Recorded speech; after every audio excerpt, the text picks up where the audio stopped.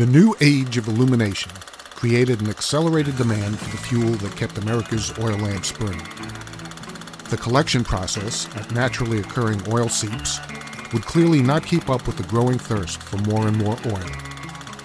Despite numerous setbacks and technical complexities, Edwin L. Drake and his driller Billy Smith, who were convinced that the underground pools that fed the seeps could be tapped, struck oil with the world's first commercial well. On August 27, 1859, in Titusville, Pennsylvania, what had been derided as Drake's Folly began pumping nearly 20 barrels a day. This was an extraordinary amount of production compared to the meager results available from seep collection. It was the start of the Pennsylvania oil rush. 40 days later, on October 6th of the same year, Billy Smith was conducting an inspection of vat levels with an open lamp and created the first commercial oil well explosion and fire. The gases and vapors that collected in the vat ignited and the oil burned. In addition to the vats, the derrick and Smith's adjacent home were consumed in the blaze.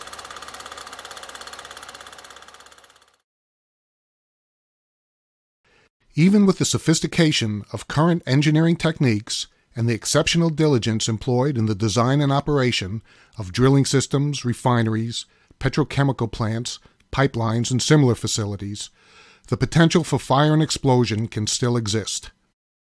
The aptly chosen phrase, hazardous locations, refers to the areas where there is sufficient flammable material in the atmosphere that an explosion or fire could result if a source of ignition were available. While it is true that substantial experience and training are required to properly classify hazardous locations, the fundamental concepts are much less complicated than might initially be expected. The purpose of the common toggle switch is simply to make and break circuits. However, from time to time the contacts of the switch will release a small arc when it is operated. The arc that is created is the release of energy that may have been retained in certain circuit elements.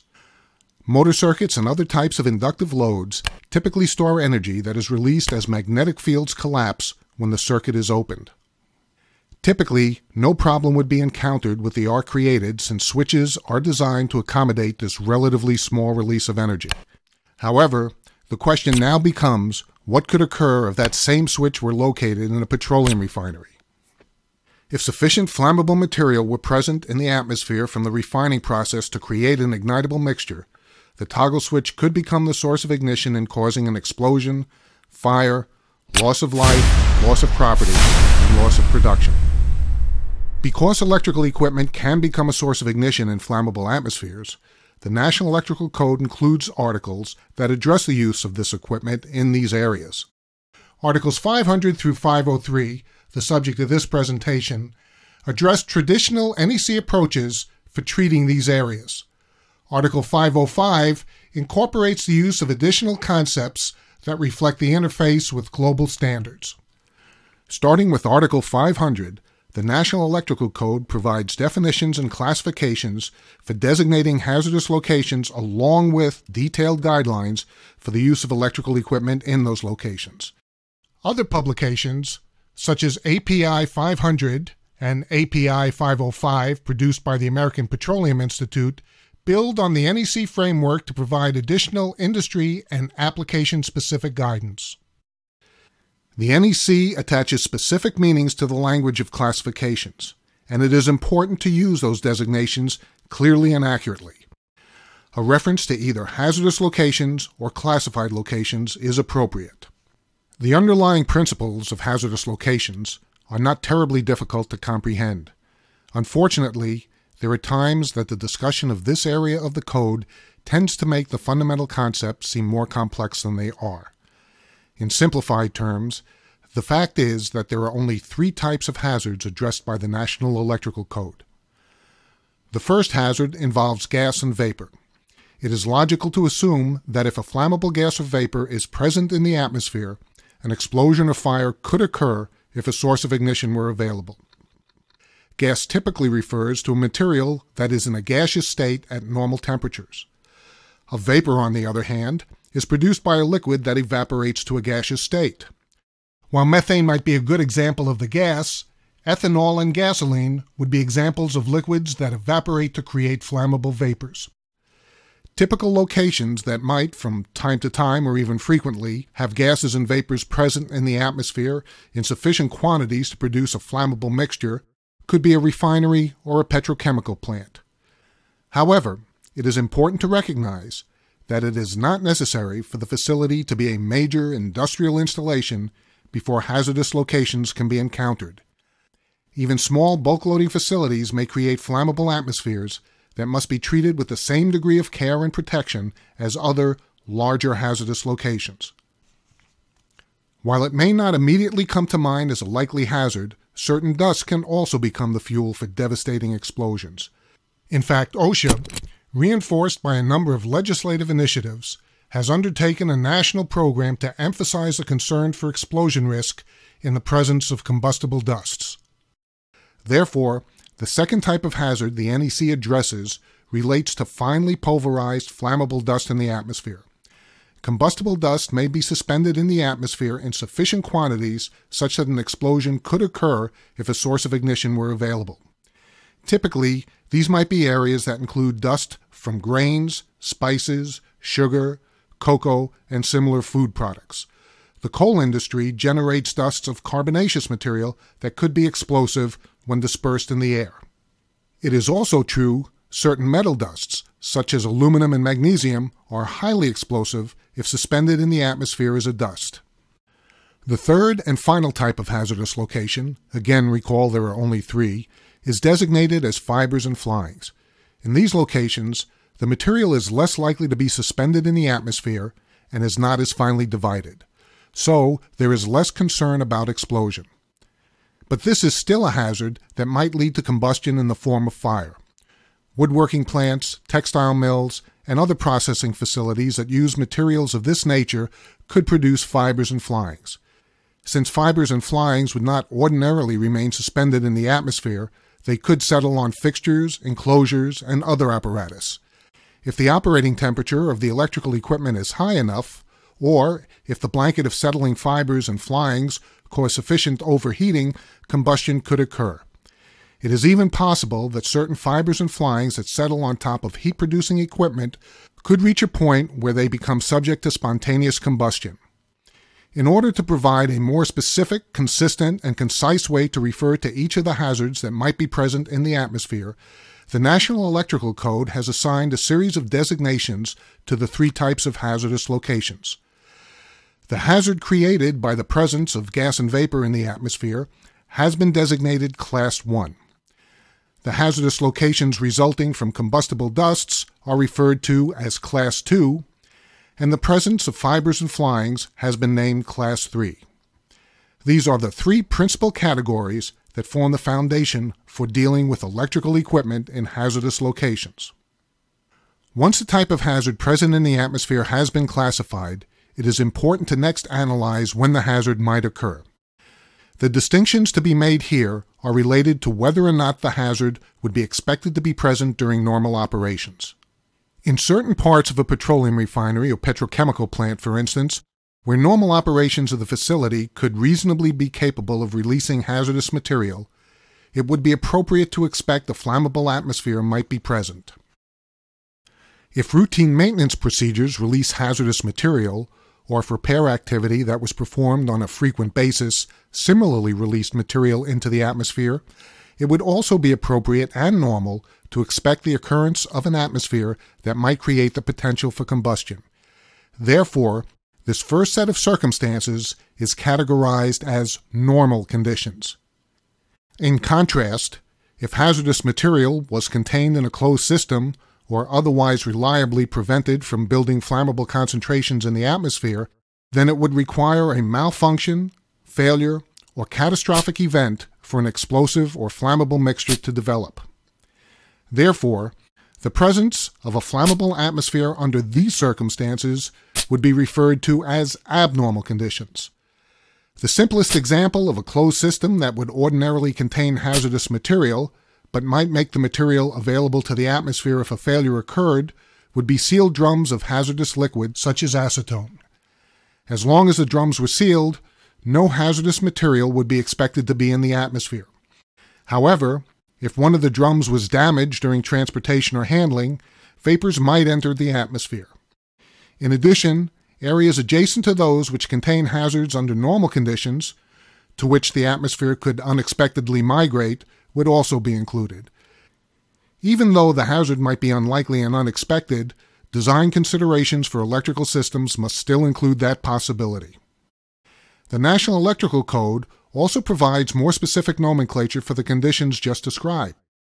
Normal conditions are referred to by the National Electrical Code as Division 1. When hazards could develop during abnormal conditions, the code reference is Division 2. Although the categorical designations of normal conditions and abnormal conditions satisfy most needs to describe the occurrence of a hazard, there are a few exceptions that bump certain hazardous locations from a Division 2 designation to Division 1. The first of these are situations where a particular abnormal condition might create both a hazard and a simultaneous source of ignition. Since such situations would result in a higher probability of initiating an explosion, it is important to designate them as Division 1 even though they are abnormal. The second exception relates to metal dust. While it is certainly possible to confine metal dusts in such a way that they are not present in the atmosphere except under abnormal conditions, the fact that metal dust will also conduct electricity means that the potential for creating arcs and sparks in electrical equipment exists at the same time as the metal dust is present. It is best to treat these as Division 1 areas as well.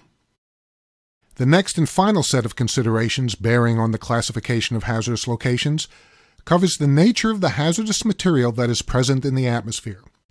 The substances that will be found in Class 1 gas and vapor hazardous locations have been divided into groups based on their explosion pressure and flame propagation characteristics. These groups are designated A, B, C, and D.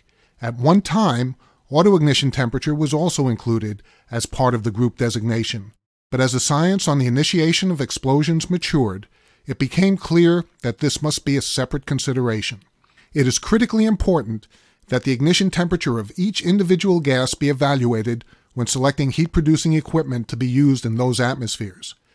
The NFPA, the National Fire Protection Association, produces excellent reference sources for information on the characteristics of hazardous materials, including ignition temperature. The first two groups, Group A and Group B, are generally the less frequently encountered materials found in industrial processing atmospheres. Group A contains acetylene, while Group B contains a larger grouping. Hydrogen is among the most common of the Group B gases to be encountered. Although a bit of a departure from NEC nomenclature, it is not unusual to hear of this being referred to as the hydrogen group rather than Group B.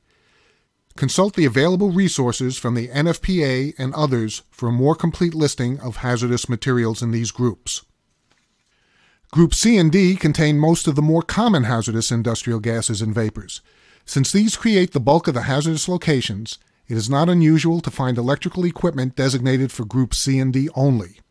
The fact that hydrogen, Group B, produces higher explosion pressures and has different flame propagation characteristics from Group C and D materials creates the requirement for more robust equipment than that used for Group C and D only.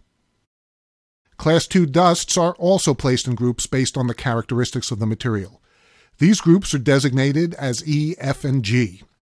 While flammability is certainly an important consideration for segmenting the groups, electrical conductivity is also a factor in assigning material to its appropriate group designation.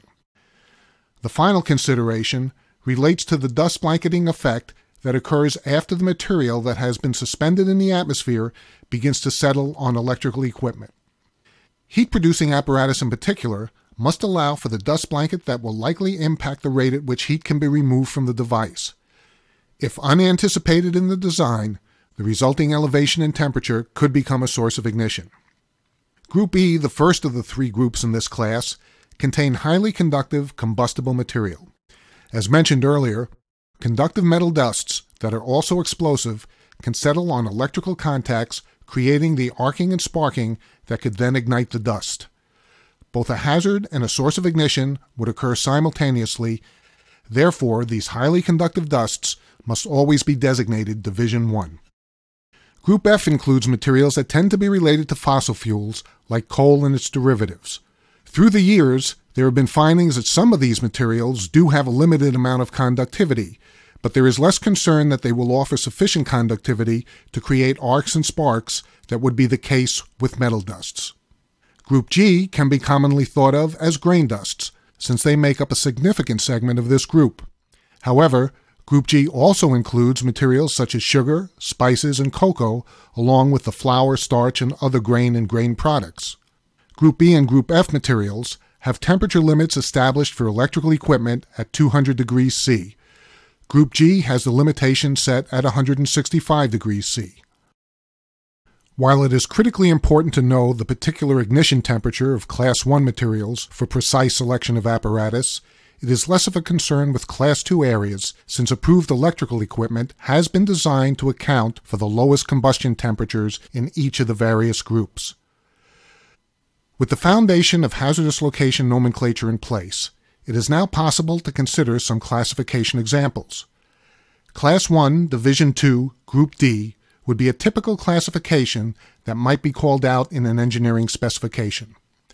Analysis of the three designations in this classification provides information concerning the type of hazard, when the hazard might occur, and the nature of the hazardous material.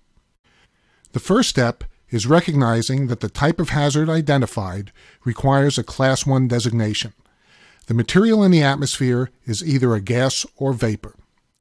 It has also been declared Division 2, which means that the hazard would not normally be expected to occur in sufficient quantities to create an ignitable mixture.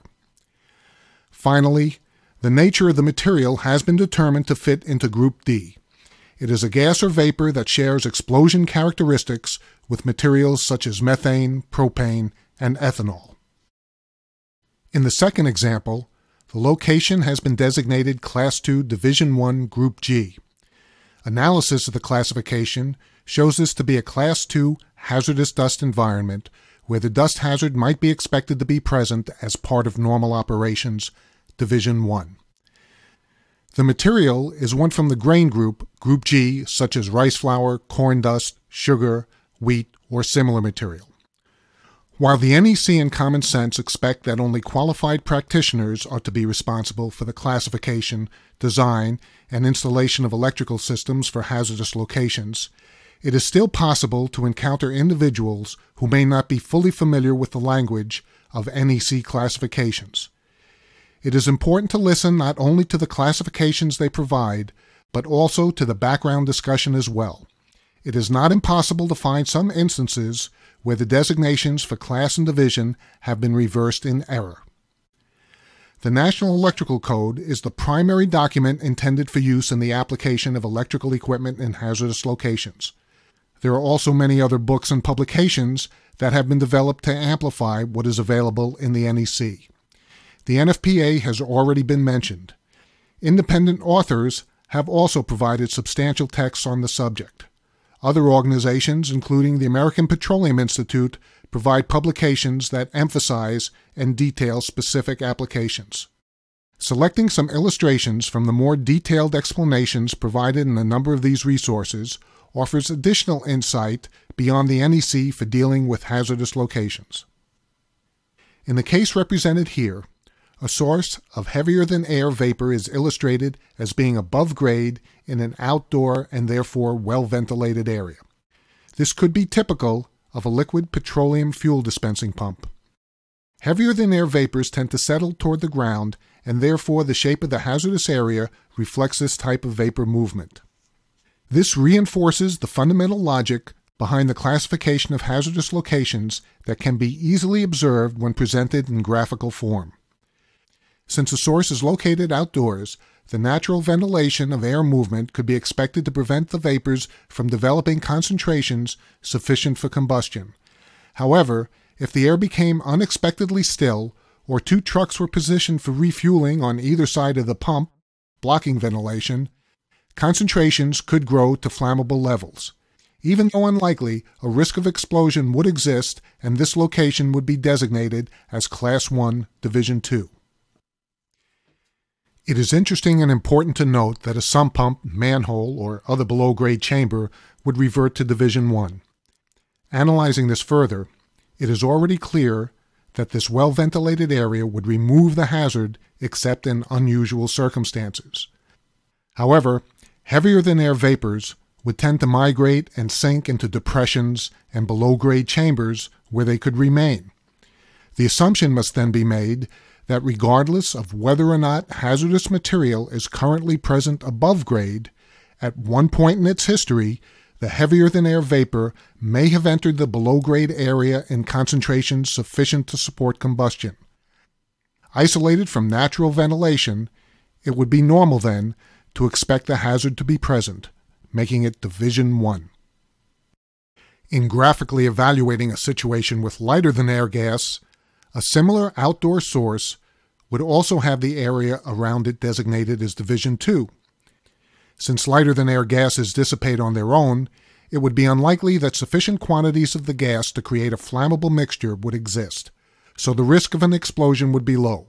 However, if a roof were to be built over the source, as might be the case for weather protection, that roof might tend to collect and trap lighter-than-air gases, forcing a more normal expectation that an explosive mixture could exist. This would create a Division 1 area above the source. It is apparent that the logic, although physically inverted, is similar to the previous analysis in which heavier-than-air vapor was trapped below grade. One of the important findings from conducting a site examination of this type is that the lighting fixtures selected for this application would be required to be Class 1, Division 1. The next consideration in dealing with hazardous locations is the potential for electrical apparatus to become a source of ignition. There are three circumstances in which these devices can become a source of ignition that might lead to an explosion or fire in a hazardous location. The first is arcs and sparks. Arcs and sparks typically involve gaseous conduction between opening contacts when energy stored in an inductive circuit is released as magnetic fields in the components collapse. In addition, the momentary, imperfect contact that occurs during any make-or-break function of a mechanical switching device could also release energy in the form of arcing and sparking. The second circumstance relates to high temperatures. Heat producers, such as electrical lamps, can reach temperatures that could initiate an explosion or fire in hazardous locations even during normal operation. It is quite clear that the routine functioning of electrical equipment could be the point at which an explosion or fire could ignite. The third circumstance, however, relates to failure of the equipment. Aging, mechanical fatigue, thermal cycling, and insulation stress can ultimately take their toll. Even a simple splice or termination of conductors could be subject to loosening after years of thermal expansion and contraction, vibration, and insulation degradation. But as in the first two instances, end of life for electrical equipment could lead to the release of sufficient energy for ignition in the form of arcs, sparks, and heat. With the understanding of how an explosion or fire could be initiated by an electrical source, it is now appropriate to consider how electrical equipment is designed and manufactured for these hazardous locations. In developing explosion-proof equipment for Class 1 Division 1 locations, much of the design criteria is based on the practical assumption that the flammable atmosphere and a source of ignition will come together. The issue then becomes a matter of controlling and managing the resulting explosion so that it does not propagate to the surrounding environment. The principles guiding the engineers involved in the design of these products are, first, to provide a separate or integral enclosure with sufficient strength to contain the explosion of the specified flammable material. Next, there must be certainty that the apparatus operates below the ignition temperature of the atmospheric hazard. And finally, a means must be provided to allow for the venting of the expanding products of combustion, but only after the flames have been quenched and they have been cooled below the ignition temperature of the surrounding atmosphere. To achieve the strength that will contain the explosion along with the defined safety factor, graphic analysis, mechanics calculations, and stress evaluations are employed to ensure that the enclosure has been properly engineered. The heavy wall construction is designed and manufactured to constrain an explosion while providing substantial safety margins. In addition to its essential strength, it must also be functional. The definition of heat-producing equipment in the NEC covers electrical devices that reach temperatures of 100 degrees Celsius or more. Heat-producing equipment must be marked with its operating temperature or a standardized T-code range. In the case of Class II equipment, where specific temperature limitations have already been determined, group suitabilities are the appropriate markings. This information is critically important to those with the responsibility for illuminating hazardous locations. The selection of lighting fixtures often hinges on the maximum operating temperature that must be evaluated against the ignition temperature of the gases, vapors, or other flammable material that could be present.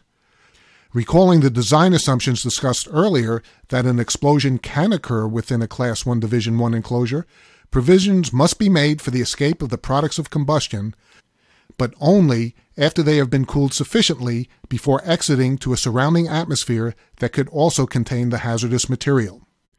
Precisely engineered and machined flame paths are provided to assure that combustion is quenched before the burning gases reach the exterior of the enclosure. One frequently used type of flame path is the precision machined flange joint, in which tolerances are held to less than 15/10,000ths of an inch. This assures that the burning gases come in contact with a tightly controlled, broad metal surface before exiting the enclosure. The maximum allowed gap and the length of the flame path are a critical combination. It assures that there is sufficient heat transfer from the expanding exploded gases to the flame path to reduce the venting temperatures below the ignition point. In much the same way as flange-type flame paths function, threaded joints also use metal-to-metal contact to provide cooling. Burning gases that are expelled through these joints will travel over and around threads, losing their heat along the way. While Killark assures that the proper number of threads is in place for conduit openings and equipment using threaded covers, field technicians must be diligent with the threads that are machined on site for both hubs and conduit. Field requirements in the National Electrical Code state that a minimum of 5 full threads engagement are to be present in order to provide a flame path. All conduit threads must be tapped and tapered to NPT specifications. A standard NPT tapping die will provide the appropriate taper. Conduit must also be installed wrench tight to assure that no arcing or sparking will occur within the thread in the event that a ground fault occurs. The dynamic flame paths that are necessary for switch and push-button shafts are very similar to those found on machined flange flame paths. They are carefully machined surfaces with controlled gaps and lengths that provide enough metal contact for the burning gases to be cooled as they exit the enclosure. Having covered the basic concepts involved in designing and manufacturing equipment for Class I hazardous locations, it is time to return to the electrical toggle switch that appeared earlier as a potential source of ignition. The switch can now be placed in the specially designed enclosure that would be strong enough to contain an explosion if it occurred. It would be engineered to assure that operation is below the ignition temperature of the surrounding hazardous material. And finally, the enclosure would be manufactured to provide controlled flame paths so that any burning gases that might result from an internal explosion could vent only after the flames have been quenched. This is the solution to the Class I Division I challenge of providing a switch for these hazardous locations. Larger and considerably more complex enclosures for panel boards, motor starters, plugs and receptacles, and lighting fixtures are engineered and manufactured using the same conceptual foundation. These principles can also be adapted to smaller physical volumes. The employment of modern materials to create miniaturized explosion-containing chambers and flame paths around arcing elements have permitted the innovative creation of explosion-proof contact blocks. Compressing the technology to address the arcing elements also permits adapting alternative NEC regulations to provide an expanded range of enclosure options for many of the most common applications in hazardous locations. The assumptions governing the design of equipment for Class II locations are somewhat different from those for Class I locations. In Class I explosion-proof designs, it is understood that regardless of what reasonable steps are taken, it would be nearly impossible to consistently prevent gases and vapors from entering the enclosure. As one example, the natural expansion and contraction of air inside an enclosure as the electrical equipment goes through its normal thermal cycling, could breathe in the surrounding atmosphere. In contrast, for Class II applications, it is possible to effectively seal out dusts so that no hazardous quantities of the material can enter the enclosure. Since a Class II enclosure can exclude dust, the likelihood that there will be an internal explosion has been removed from the design criteria. Enclosure walls no longer require the same thickness as in Class I. The equipment is dust ignition proof. There are three key elements that must be carefully incorporated into the design of enclosures or integral housings for Class II applications. Gasketing material that has been proven to be resilient and non-reactive is among the approved methods for ensuring a dust-tight seal. Mechanical attachment is one of the most robust methods for assuring the permanence of gasket seating, even as aging and chemical degradation take their toll. But there are now also a number of advanced adhesives and polymeric materials that provide the same reliability for Class II joint seals. Secondly, the equipment must be engineered to limit external operating temperatures so they do not exceed the 200 degrees Celsius maximum for groups E and F or 165 degrees for Group G.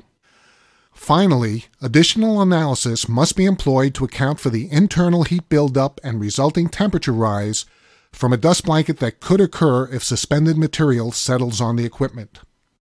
It is interesting that the nameplates for some Class I explosion-proof equipment also carry markings for Class II. This is because the design and testing of the particular products also satisfy these requirements. One of the keys to achieving the dual ratings is that a closely toleranced ground flange flame path has such a small gap that it works just as well as an approved gasket in sealing out the dust. There are other types of flame paths that also work well. Dust blanket and operating temperature requirements are the same as for individually rated Class II equipment. However, it is critically important to recognize that it is never appropriate to assume that explosion-proof or other types of Class I equipment are automatically suitable for Class II dusts. The equipment nameplate must be marked for Class II and the approved group suitabilities. Equipment for Class III is primarily intended to minimize the entrance of fibers and flyings. In general, when approval is required, Class II equipment will be used where Class III is the designated hazardous location.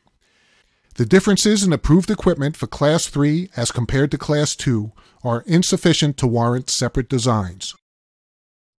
National and specialized standards have been developed to assure that the design and construction of equipment for hazardous locations fulfill performance expectations. These standards are frequently associated with recognized third-party agencies and testing laboratories that thereafter provide listing, approval, or certification. In addition to Killark's own rigorous review and laboratory trial protocols, third-party testing and evaluation assures users that the equipment has been designed and manufactured in accordance with the applicable standards and has undergone thorough testing to assure that the performance complies with requirements. Among the agencies that are used for certification, approval, and listing of Killark products are Underwriters Laboratories, the Canadian Standards Association, and Factory Mutual.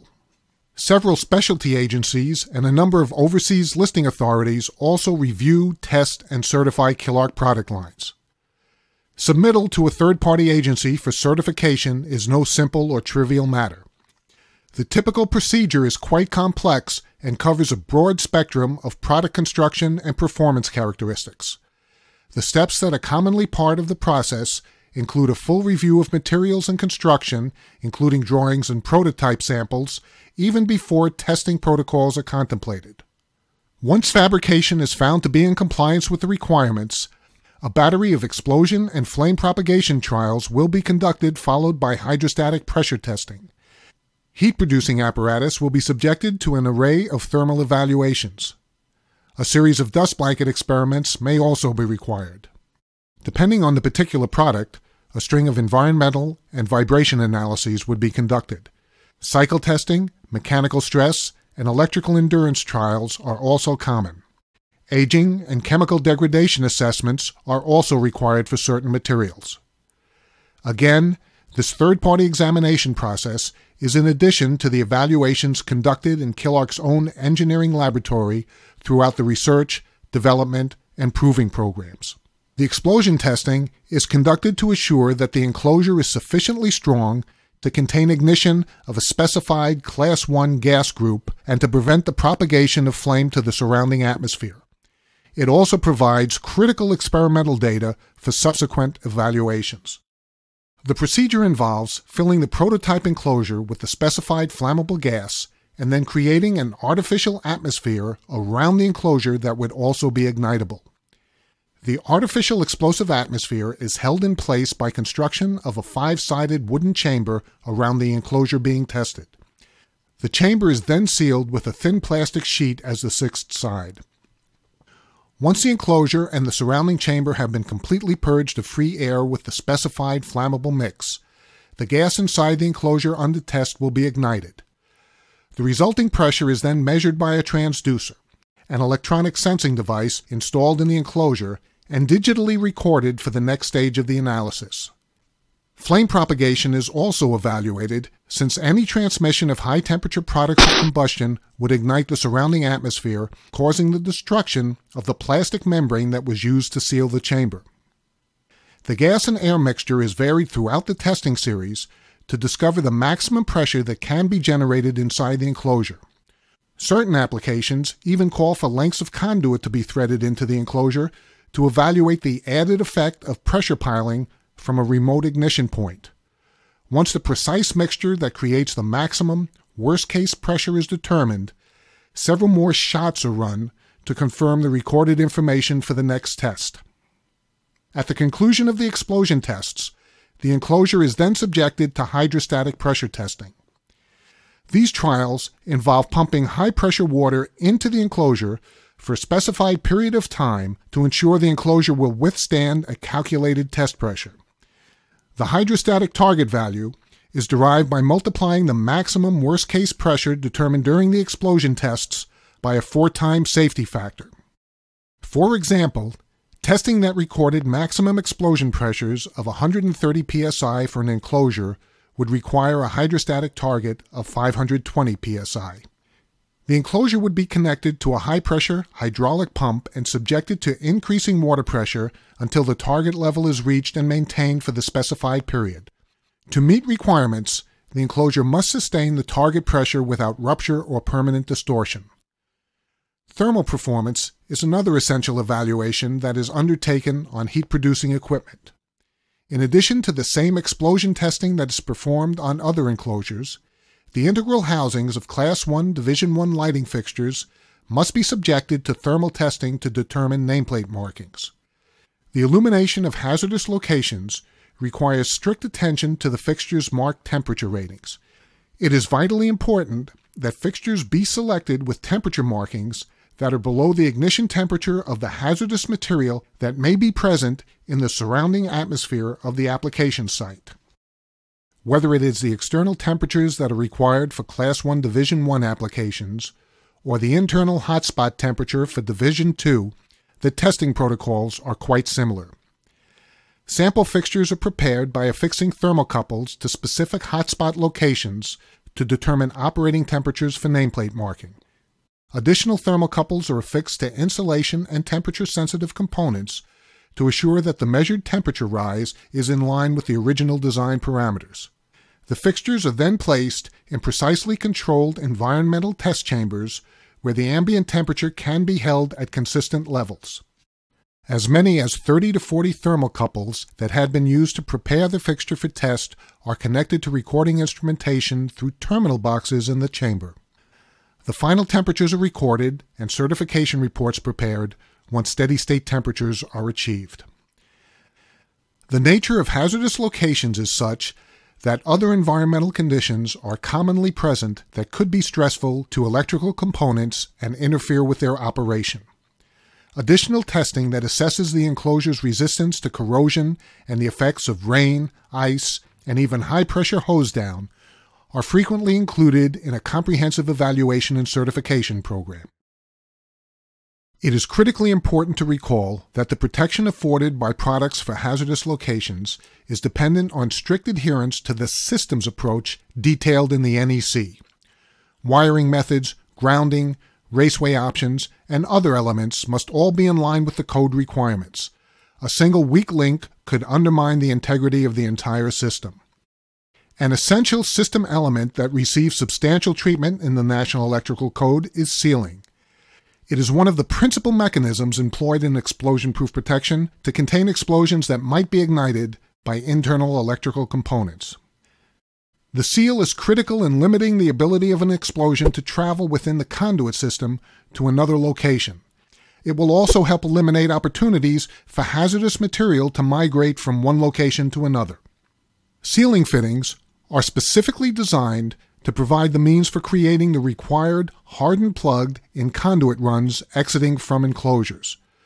Properly poured seals become a barrier to the explosive wavefront that would otherwise propagate through the system. The National Electrical Code specifies the requirements for placing seals in wiring systems for hazardous locations. It is important to consult the code for these details. As a general overview for Class 1, the NEC requires that seals be placed within 18 inches of explosion-proof enclosures that contain arcing devices. For applications without arcing devices that still require the use of explosion-proof junction boxes or explosion-proof fittings to house splices and taps, generally, no seal is required unless the conduit connection to the enclosure or fitting is 2 inches or larger.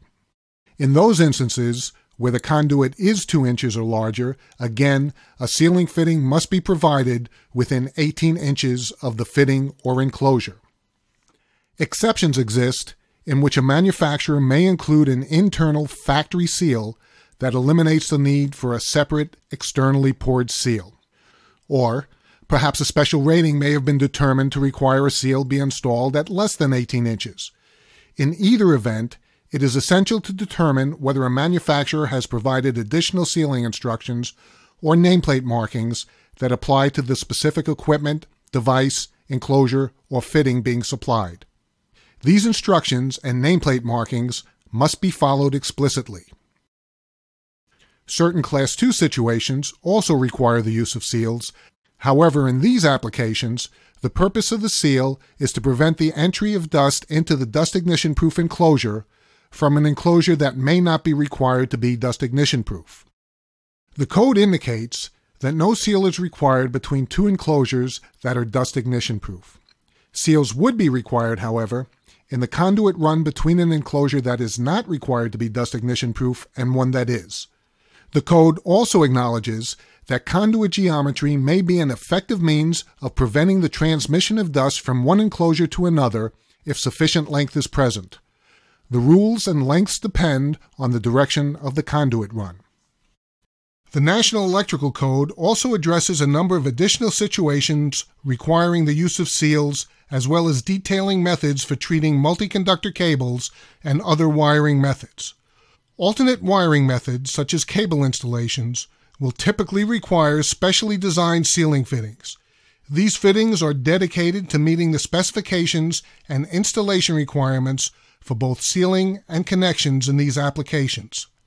It is very important to remember that the National Electrical Code is the resource on which to rely for sealing requirements. Pouring of basic seals is a straightforward process, yet it is frequently surrounded by confusion. Understanding the process in combination with a reasonable amount of practice are the keys to a properly poured seal. The components required for completing a proper seal involve the selection of a certified sealing fitting, the use of the recommended packing fiber, and the jointly approved sealing compound. Substitution of alternate material is inappropriate for a variety of technical, safety, and certification reasons. Once the sealing fitting is installed in the system in accordance with NEC requirements and wires have been pulled through the raceway, the process for pouring the seal can begin. Preparation of the seal now involves carefully reaching into the sealing fitting through the access port to separate the individual conductors so that an effective dam may be created with the packing fiber. The dam will hold the pourable sealing compound once it is mixed with water until it hardens. The thorough separation of conductors is essential to assuring a properly poured seal. Bunched, unseparated conductors could create spaces and channels through which hazardous material could migrate or an explosion could propagate. The code also has special rules on the treatment of multi-conductor cable when seals are required. It is important to repeat how prudently the conductors must be treated during the separation and damming process. The use of sharp implements to separate the wires and pack the dam must always be avoided. The risk of nicking or scraping the conductor insulation must be eliminated during this procedure. A thin, blunt cut, or rounded tip wooden dowel can serve well in assisting the separation and damming process and may be necessary with access ports available on smaller trade-size fittings. The sealing compound is next mixed with water in the proportions detailed in the provided instructions. After the compound is mixed according to the instructions, it can be introduced into the fitting in any convenient way that does not contaminate or otherwise change the mix. Continue filling the fitting until the compound reaches the bottom of the thread for the close-up plug to create a seal that complies with the depth provisions of the National Electrical Code. Once poured, the level of the compound must be verified after assuring that any air that may have been trapped has escaped. Wipe the thread clean to permit final installation and tightening of the close-up plug. The cleaning step will also assure that future inspections by the authority having jurisdiction will be simplified. The practice of classifying hazardous locations, selecting the appropriate apparatus and fittings, and undertaking installation and maintenance necessary to meet the stringent requirements of the National Electrical Code requires a hard-earned and effective combination of knowledge, experience, and judgment. Understanding the fundamentals of hazardous locations is a good place to start.